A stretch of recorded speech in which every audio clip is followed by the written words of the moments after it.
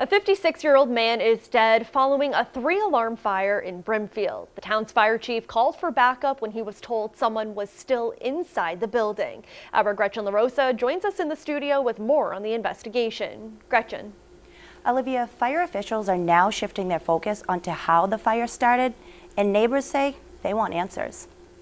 Charred debris left on the lawn on Oakwood Road after a 3-alarm fire Wednesday night.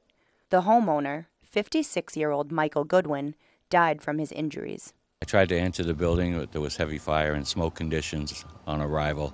There doesn't appear to be exterior damage to the home, but Brimfield Fire Chief Brendan McCarthy says when he arrived, he called for help and was told a person was inside. I was greeted by a hysterical female telling me that there was somebody in the building. Neighbors say they saw the victim just before the fire and are anxious to find out what happened. Just a friendly neighbor. He said hi, brought vegetables over for the grandkids from his garden. Firefighters from 7 other towns assisted Brimfield on the fire.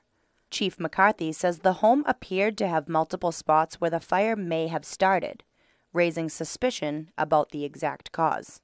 Due to the past of the individual and some quotes that were made prior to it, we're looking and leaning that way. Now, the cause of the fire is still unknown. Fire officials are labeling it as suspicious for now. It is being investigated by the Brimfield Police Department and the State Fire Marshal's Office.